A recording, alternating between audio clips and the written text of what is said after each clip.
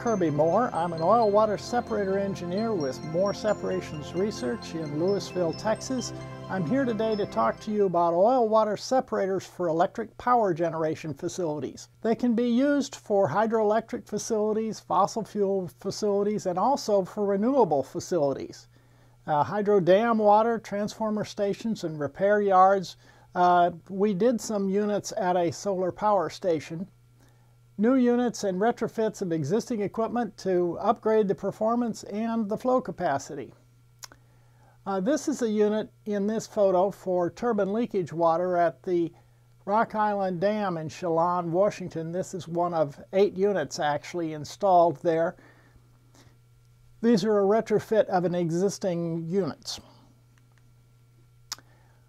Here are 2 more applications for electric power systems. The one on the left is a transformer station for BC Hydro at Williams Lake, British Columbia during the installation of it. The one on the right is a very large system for a hydroelectric power facility in Labrador in Canada. That's 18,000 US GPM unit. Actually, it's 2 9,000s, but close enough. We also do retrofits of existing systems. In the left picture here, you can see the workmen taking the old media out of an existing fiberglass tank at Mica Dam, which belongs to British Columbia Hydro. They replaced it with our media, which you can see in the photo on the right, and got much more flow capacity, almost twice as much, and higher quality effluent too.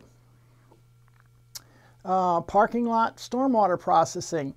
At a hydro facility, you get turbine leakage water. At a renewable facility such as a solar power or a wind power facility, you don't have any leakage water, but you do have some water from stormwater processing for the parking lots. And so at a large solar facility in Canada, we did just that. We did the processing for the stormwater, so that the entire plant would be as clean as possible. The benefits of coalescing plate systems. They're gravity operated, they have high efficiency and predictable oil removal.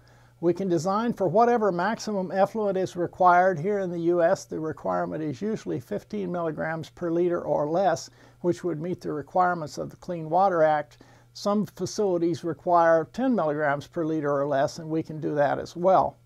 The plates are not consumed. They last for years. We don't really know exactly how long they last, but we recently replaced some that were installed in 1985, so that's about 30 years, and a lot of them have been replaced at 17 to 20 years.